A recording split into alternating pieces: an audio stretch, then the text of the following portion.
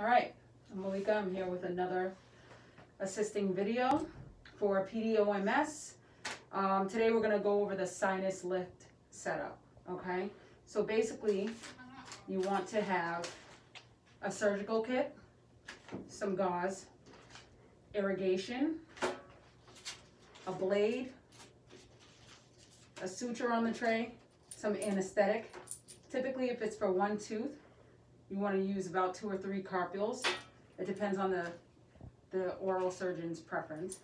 Obviously, it's an upper tooth because that's where the sinus is located, so you'll use a blue needle. But again, that's the doctor's preference. Make sure you have your sinus instruments, okay? They look like that. One doctor in particular likes to use this black sinus instrument right here.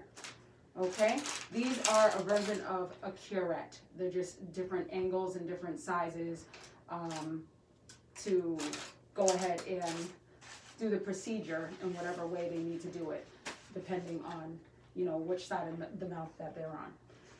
You want to have the patient drape and a sterile drape, okay? Those are all the things you need on the tray once you open it up. On the side, what we usually do is we keep this on a separate counter or a separate tray because we don't want any cross-contamination, okay? But for the video's sake, I've put all of this stuff right on one tray so you can see it.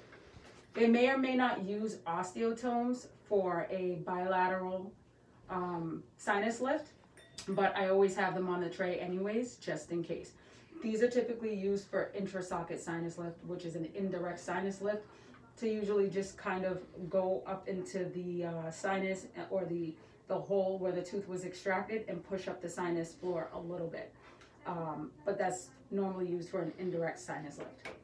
But when they make a little window on the buccal side of the bone near the sinus, that's the direct sinus lift. What you're going to do is you're going to have this stuff out. So this is some surgical gauze. It's a little strip that's on the inside. Depending on how long the surgeon wants it, you're going to cut a piece off and put it in this bowl, and then go ahead and take this tip off and squirt some lidocaine into the bowl, okay? That's used for hemostasis to help stop the bleeding during the sinus lift. And then again, you're going to have another irrigation syringe, another bowl for mixing bone, 2 little syringes, which we've cut off, so you can pack the bone inside of these syringes. And then here we have some mixed bone. So this is a mixture of the regular cancellous bone that we used and bovine. This is the only time we're going to use bovine bone. We don't use this bone for regular bone grafts. We only use it for sinus lifts, and we mix it with the regular bone graft material. So what I did was I labeled it on the little jar mixed bone, okay? So that's what we're going to use to pack the sinus, okay? And you also want to make sure that you have collar tape, some membrane,